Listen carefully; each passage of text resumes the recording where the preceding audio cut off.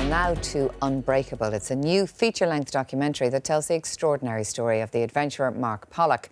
Mark was the man who was blinded at 22, but still made it to the South Pole, and was then paralysed in an accident, but has now gone on to push the boundaries of scientific research into spinal injuries, and has also founded the worldwide lifestyle Run in the Dark fundraiser. Well, I'm joined now by Mark and by the successful Irish filmmaker Ross Whittaker, who has made this documentary. Thank you both very much indeed for coming into us today. I know you're launching the film tonight on the Lighthouse, so I can imagine how busy you are. But let's take a look first at a clip of the film.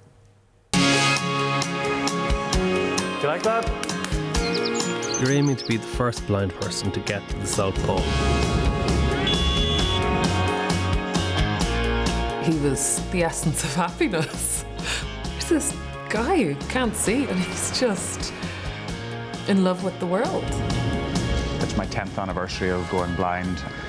Going to the South Pole really marked the journey that I'd been on, from zero confidence to being able to deal with it and move on.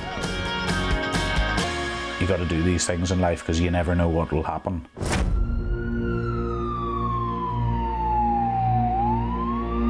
I remember looking, it was like almost in slow motion, just seeing Mark falling down. My phone rang.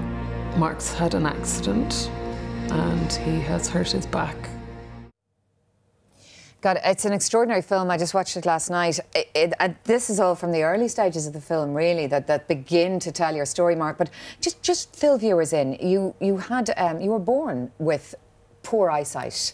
Yeah, I was born very short-sighted, and that gives you a tendency to have detached retinas, so you can't play contact sports. If you get a knock on the head, you could have a detached retinas. Some boxers have detached retinas, but if you're short-sighted, there's no reason why particularly you should lose your sight. But I lost the sight of my right eye when I was 5, and then my good eye when I was 22, just at the end of university. And as I said in the film, everything was ahead of you at that point.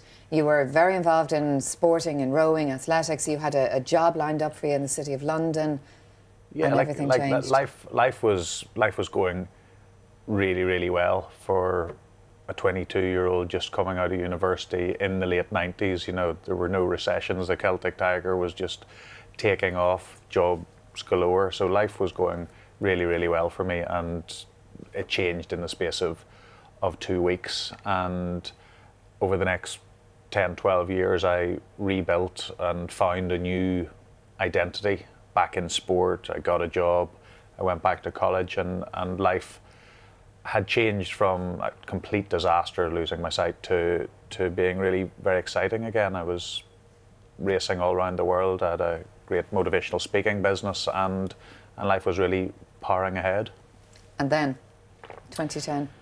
Well, then, just like in the clip then, you know, I was someone who was out there doing things, and my dad always used to say to me, you know, you got to get out there and do these things because you never know what might happen. And I used to say that line often, and then something did happen, and I fell from a second-story window and broke my back just over 4 years ago, and I'm back rebuilding, refinding my identity, and now trying to find a cure for paralysis. It's an extraordinary thing, really, to have such enormous blows. But Ross, what's brilliant about the film is you have footage that takes Mark right back to his childhood. You have footage of him running around in shorts and little pair of glasses, but you were with Mark through a lot of what he experienced. Yeah, well, what actually happened was we were in the process of making another documentary when the accident happened. So what's really unusual is to have, you know, a lot of these films will be looking backwards, whereas we're actually in the present moment almost throughout. So, you know, we have footage of Mark as a child, we have footage of Mark training to go to the South Pole. So you get to kind of see all of the story. So you get to witness it in the present moment, which I think it sort of sucks viewers in a lot more. Oh, it's very powerful, yeah. And the other thing, you were there as, I mean, I have to say, one of the heroes of the film. You're very much a hero, but Simone, your girlfriend, your fiancée, she is a phenomenal character. And you've a load of her reaction to getting the bad news about your accident that time, of her by your bedside. You were in Stoke Mandeville for a long time, weren't you? Yeah, I was in Stoke Mandeville. I had the accident in England, and I was in Stoke Mandeville, which is the first spinal unit in the world. So it was was fortunate to be close to that hospital.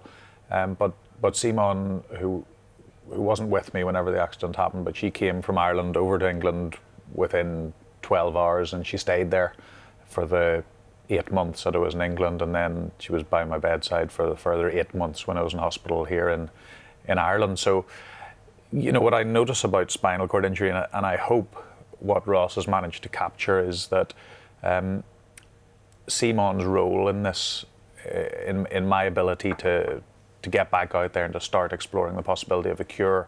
I'm not doing it on my own. Simon has been very much a part of that support and partnership in this exploration, and our friends and our family and those thousands of people who are running in the lifestyle run in the dark. In the shot, and it's you using some of the robotic legs. What do you call it? The robotic legs, yeah. Yeah. Kind of an exoskeleton almost, isn't it? Absolutely, and I mean that thing is like a first-generation mobile phone, but as a first-generation piece of technology, it's pretty good. I've been able to walk over 400,000 steps in the last couple of years, and now we're adding in other interventions to try and find this elusive cure.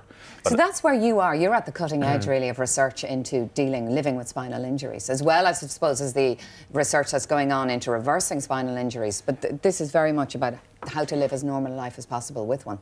Yeah, and I think there are two parts to it. You know, trying to find a cure is very much in the hope category, and we're actively pursuing that hope to find a cure.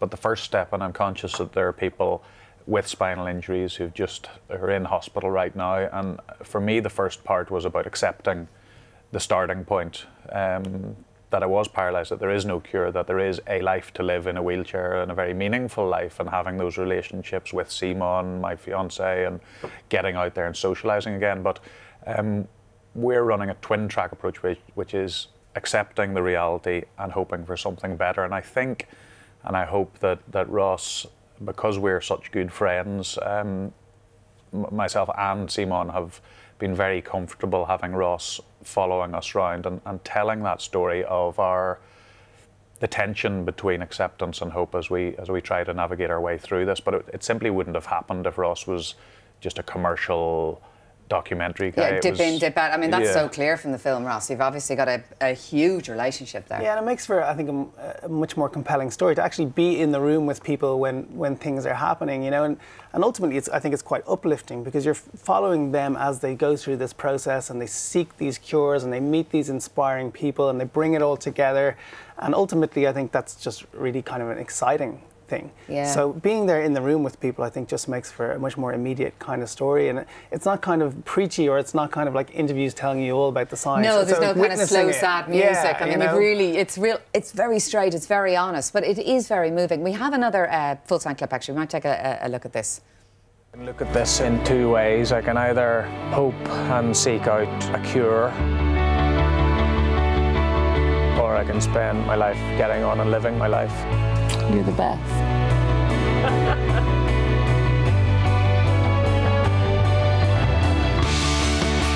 He's realised the voice that he has and his ability to move people. If I just sat in my wheelchair, I'd be giving up completely. Just looking at that, it is phenomenal what you have achieved and what you have been through to come out with an attitude like you have. I mean, you must have so much to teach other people. Well, I think if I get to that stage where I think I've got, you know, I've arrived, then it's all over. But you know what's really important here is Spinal Injuries Ireland just did some research, and 75% of people with spinal injury in this country never work again for a whole host of support reasons, connections, networks, backups. In Switzerland, 80% of people do work. It's completely the other way around, and I'm very conscious that I do have Simon by my bedside with me on this journey. I do have friends. I do have Ross, who's able to articulate and tell this story. I've got backup, so I've got a chance, and it's important for me to take this opportunity to go to America, to Switzerland, around the world. But eventually we want to bring this stuff back here. We want to get Ireland to be a hub for spinal injuries research, and we're starting to move towards that. So I'm not an inspiration because I'm uniquely positioned. If I am uniquely positioned, it's because I've got the supports and the backup to do it. But that comes with a responsibility, and we hope this film will help to get paralysis on the agenda, because since Christopher Reeve died, it hasn't had that. It's slipped off the agenda. We've got to get it back on. And you're taking the film, Ross, now on tour around the country. Tell me what you're going to do with it. Yeah, so tomorrow night is the opening night in the Lighthouse, but actually it's sold out, so it's already proving to be quite popular. Hooray. It's sold out, yay, about 2 weeks in advance, actually, incredibly. And then Saturday night we have a Q&A as well with Mark and I and Simon, and actually Simon that also trains with Mark. And that's selling really well. And then we're bringing it to kind of like Killarney, Cork, Waterford, Thurles, Birr, and so on and so forth over the next few weeks. So we'll be doing Q&As. It's kind of a more event-based approach. And we'll be there to talk to people, and we're really hoping people sort of come out, meet Mark, see what it's all about. And I think it's going to be like a good evening out, you know, a bit of chat. I mean, it is mind-blowing, that film. Just what can be achieved. Because, you know, when you see in the early days in Stoke Mandeville, and, you know, you're very down, you're very defeated, having kind of been, and you turn it around so quickly. Well, this is, I hope, what's in the film. You know, as I said, there is no cure for paralysis, but we're actually starting to meet some of the people around the world who are willing to talk to us and work with us out of Ireland. We're going over to California, and we brought the robotic legs back, and then we brought them back over to California to LA. We brought them to a scientist. We put a collaborative project together. We're actually starting to make a difference. So, you know, there's no doubt there is misery in this film, right? Yeah, a little bit. But I hope by the end of it that the message will be there, that with the right backing and going in the right direction, it's exciting. You know, it's not way out there in the future that we're starting to see the potential for victories over paralysis. It's close. Yeah, well, listen, congratulations, both of you, on it. And Ross, is there a website or something that people want to find out details of? There is, markpollockfilm.com, and on there you have the trailer and all the screenings. You can just click through and see where they all are. So people can very easily find out where it's going to be showing near to them, because we'll be everywhere. Brilliant. So markpollockfilm.com. That's it. Great. Well, listen, Mark, Ross, thanks a million for coming into us, and the very best of luck now with taking the film out and about. Thanks, Keelin. Thanks.